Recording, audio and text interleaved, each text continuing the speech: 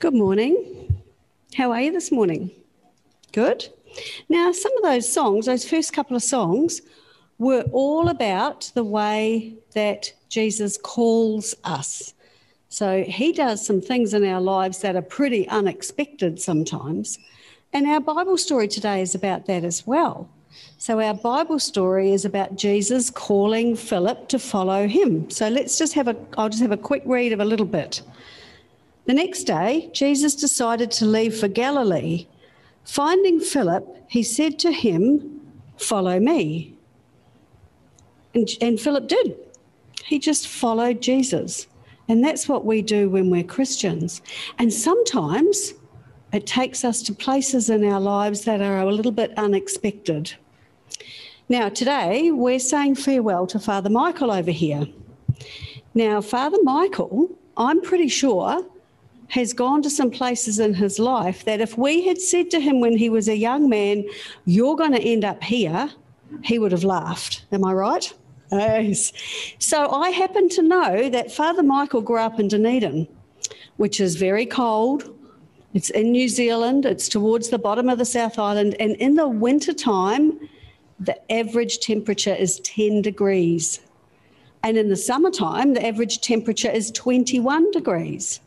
Now, Father Michael ended up in the Tiwi Islands, up off Darwin, where the average winter temperature is 28 degrees and the average summer temperature is 32. Bit different from Dunedin, hey? Yeah, very different from Dunedin. Do you think we should ask Father Michael about the call that he followed? I think we could do that. Would you like to join us? Sure. Now, this is a bit unfair, everybody, because I have not shown Father Michael my questions. Are you turned on? Oh, yes. Turned on. Yes, Good, that's yes. good. It's always important to be turned on when you're sitting up the front. All right.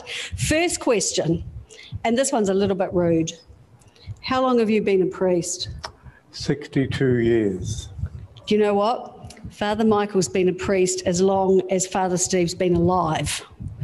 That's a fairly long time, isn't it? And another question then, how long have you followed Jesus? As long as I can remember, I can't think of following anyone else, and from infancy. From infancy, from when he was a little child, and I think he's a little bit older than 62 years old as well. Okay, so this one's a bit trickier. Mm-hmm. When did you hear Jesus call you to be a priest? What was that like? Oh, now That's a really hard one. That's a little bit harder because I had a sense of, I thought God I wasn't sure what he was saying. I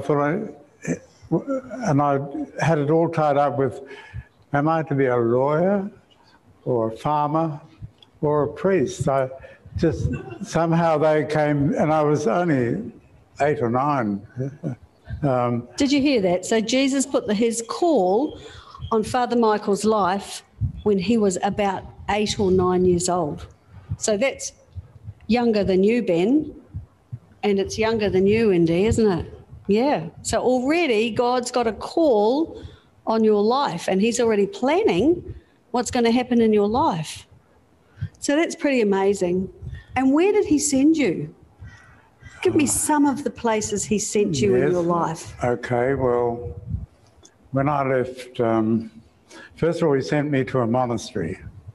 A monastery is where lots of priests and monks live, all right? So I did my training with was called the Society of the Sacred Mission, 5 years, and that was on Mount Lofty outside of Adelaide. Still a bit warmer than Dunedin. So, yes, very much so. And I had a strong sense that God was calling me in that to try test my vocation to that kind of life. And while I was there, I was training for the priesthood at the same time. Lovely. And so what about some of the places that you ministered in? Okay, well, I went to the missionary board, who desperately wanted someone to go to work with Aborigines in North Australia. And there were about 30 colleagues and no one seemed to want to go. And when they said, "Michael, where do you want to go?" I said, "Actually, I would like to go to Japan." And lovely man who was chairman of the board of missions said, "Oh, you need very subtle mind to," and I thought, "Oh, does that mean that's not for me?" They said, "But no, where do you want to go?" And I said, "I'm prepared to go anywhere you send me." So, woof, they said, "Well, no hesitation. We'd like you to go to North Queensland to an Aboriginal community." And did you pretty much stay up there for the rest of your ministry then? I stayed on Cape York and Torres Strait for 23 years. I lived in 2 different Aboriginal communities, Pomperau and Kohinyama, and then I had 10 years in the Torres Strait. You know, guys, I made a mistake because I've been watching this great movie called Top End Wedding, and so I said Tiwi Islands, but actually it was Torres Strait. So I do apologise for that. That's okay. It was a great movie, though. Yes, lovely. It is. Yes, that's okay. Yeah. So it was the Torres Strait. Torres Strait, yes. But similar climate. Oh, very similar, yeah. And so, were there some challenging things in your ministry? For sure. One was living in a community where a lot of people were not yet able to read and write, so communication was by voice and so on was another challenge. How many languages did you have to learn? I didn't have to learn any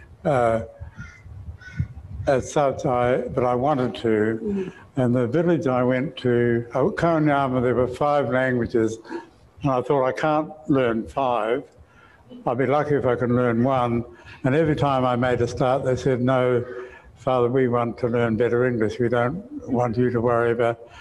And I gave in to that. So for 5 years, I accepted that. But then I went to the next village. I made up my mind before I arrived that before I set my feet on the beach, because I arrived on the beach, that I would start learning the language straight away. No, that's really good. And one of the hardest words was ngumpur, which was Ngumpurr,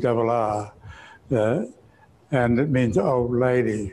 And I was still a young man with a young wife, and I began to call her ngumpur. and I did till the day she died. No, Steve.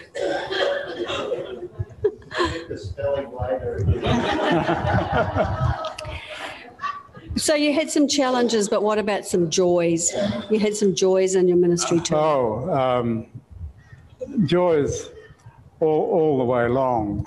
Just the joy of people opening up their lives to and celebrating Jesus. That was the biggest of all joys. But lots of other joys. It was hard time. These were basically poor people. Certainly people in Pomperau were quite poor. They lived in Kohinyama. They lived in grass or palm leaf houses. And I went in 64, there was a big cyclone that blew them all to smithereens. So in the middle of the wet season. And the army came and dropped some tents, which were so rotten I could put my little finger in the seam and run it down and they'd all fall apart. So that was a challenge, housing people and caring for them in a difficult situation.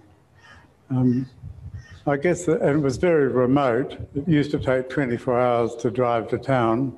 You can do it now in 10, but in those days, almost always, if you were heading to Cairns, you'd leave at 5 o'clock in the afternoon and hope to be there by 5 o'clock the next day. So it was a 24-hour journey. Does it take you 24 hours to go to town, Indy? No. So this village that Father Michael lived in took 24 hours for the people to get to town. That's a long way to go. You don't want to forget the milk, do you? No, you don't. You don't. So, Father Michael, thank you. I just wanted to give the children and everybody else here a bit of a glimpse into some of the wonderful things that happen when you give Jesus control and you say to him, yes, I will answer your call. Can I share a little thing to the side? And that is that my mother was a very devout, very solidly committed Christian lady. My dad was a firm believer but kept it all to himself. So I owe the journey in large part to my mother being the initiator of it. And my first retirement was at the age of 5.5. I was boat boy in St Peter's Cathedral in New Zealand, where I carried the little boat of incense. So I've always been a bit keen about holy smoke. But the family moved, so my first retirement, and I've been told locally by local ministers, I'm someone who's retired at least 18 times. I'm not sure if that's the right number, but...